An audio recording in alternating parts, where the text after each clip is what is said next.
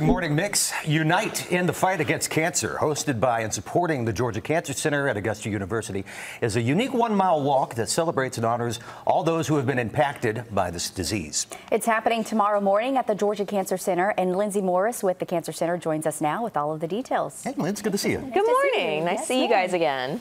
So for those not familiar with Unite in the Fight, tell us what it is.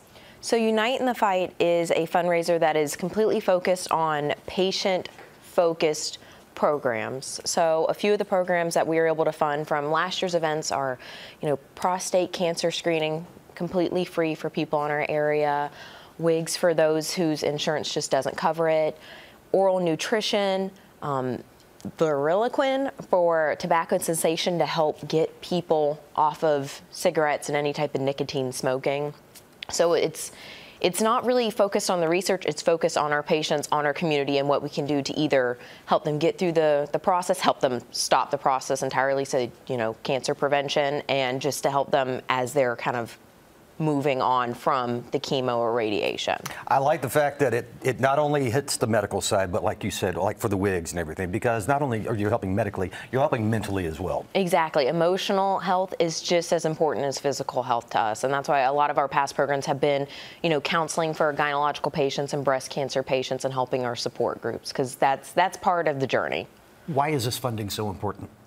This funding is just so important because a lot of these programs it would not happen if we did not have Unite in the Fight. We wouldn't have, the ability to get, oral nutrition to our patients who are malnourished,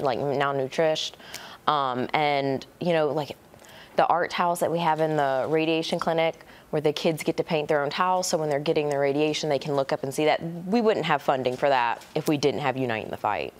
And so everyone at home, you can take part in Unite in the Fight taking place tomorrow morning and help in this cause. Let's talk about tomorrow and what you have lined up.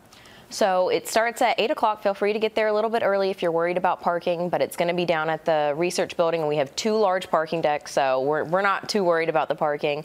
But we're going to have face painting for the kids. We're going to have yard games. We're going to have Justin Dock, formerly known as Justin Deloach, an Augusta boxer. He's going to be there, and he's going to be talking about his new development academy. We're going to have some space heroes from Props and Heroes that are going to be there. They're going to be there from 8:30 to 9:30. So if your kid's a fan of some Star Wars heroes, Darth Vader and the Mandalorian, make sure you get there early. And we're so excited. We're going to have a VIP room for our patients, past and present, of course. We're just so excited. It's going to be a lot of fun. And it's 100% free. You don't have to give us any money. You just show up and you hang out with us and come walk with us. It's a perfect time for a perfect cause, and it looks like going to be perfect weather as well in the morning for that too.